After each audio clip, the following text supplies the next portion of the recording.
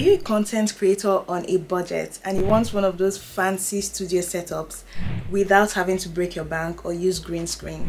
Look no further. Jessie and AI is here to help you. Today I'm going to be teaching you how to change your studio setup for free. Like, you don't have to buy any props, you don't have to do anything.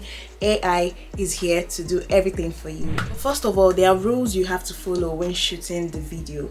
Number one is to ensure that your background is plain, like this background I have now, as opposed to having a rowdy one, and you would see why when we are editing the video. You also have to ensure that your lighting and camera is stable, which means it is better to use artificial lighting as opposed to using natural light.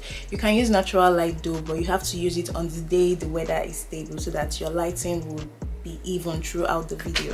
And last but not the least, you have to ensure that you're within a frame. I would advise you to turn on your grid line when you're filming so that you will ensure that you're put together and not just scattering your hands everywhere, because it will make editing really difficult. Now, after filming your video, the next step is to take a screenshot of your video.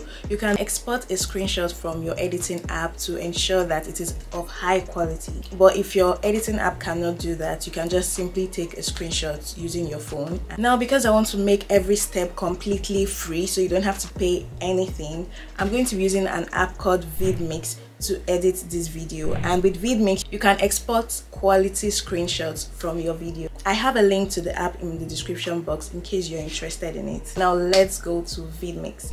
So now the link will direct you to the app, and then you go to open file, click on files, then select the video you want to edit. So when it's done uploading, place your mouse to where you would prefer to take as a screenshot. Then click on export, PNG still, and OK. And it downloads the image as a PNG. This is how it looks like. So now that we are done taking the screenshots, the next step is to go to an app called Adobe Firefly. I also have the link in my description box in case you want to follow this tutorial. So yeah, you go to Adobe Firefly. Now in Adobe Firefly, go to generative field. Then you sign in using your Gmail account. Click on upload image. Select your preferred screenshots. Click on remove to get rid of unwanted objects. Then you use your finger to touch every part you want to get rid of.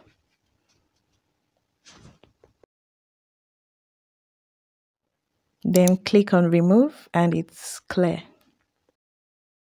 Next is to insert your preferred design. Click on insert, then touch the part you want to insert an object. Then write what you want to be inserted there. For instance, I wanted to have a plant, so I write generate a house plant, and it would give you several options to choose from. If you don't like any of the options, you can just click on more and it would generate more options.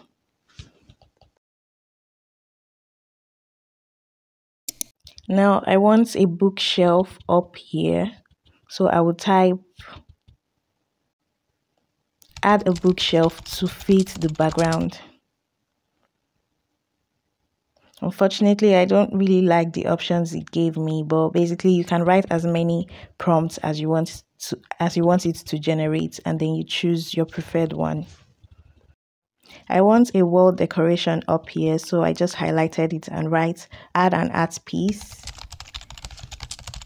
and it will generate different art piece for me to select from.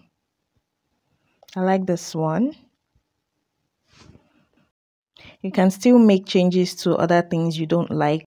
You can also change the whole of your background if you want. You just simply click on background and it would get rid of all the background. Then you can give it whatever prompt you want it to create for you.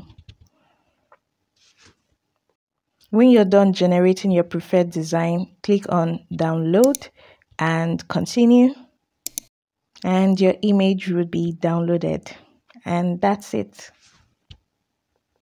So now that we are done editing the image, we have to go back to VidMix to continue editing the original video. Now back in the vidmix app, we are going to overlay the edited image on the video. So go to open file, click on the files, select the edited image, then extend the image to the beginning of the video. Then click here to mask. Use this mask setup to ensure that the mask is seamless and there are no hash lines. Now clean out the middle area so that the video underneath can appear. But the problem now is this Adobe Firefly watermark, which we got because it's free, because we use the free version. And if we try to remove the watermark, it will disrupt the edited image there. So I decided to pick a different image and did the same thing.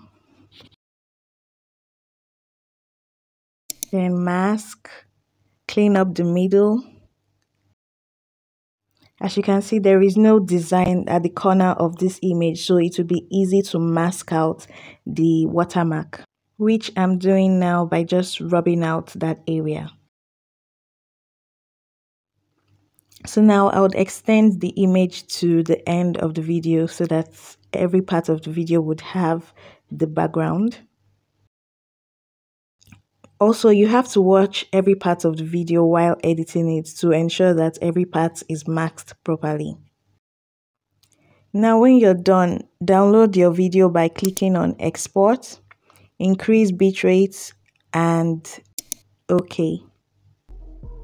And now this is how the video looks like.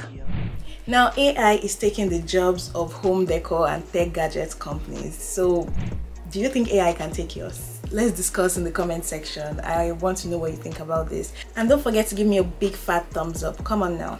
I deserve it. I deserve it. Subscribe for more simple editing tutorials like this, and I'll see you in my next video. Bye.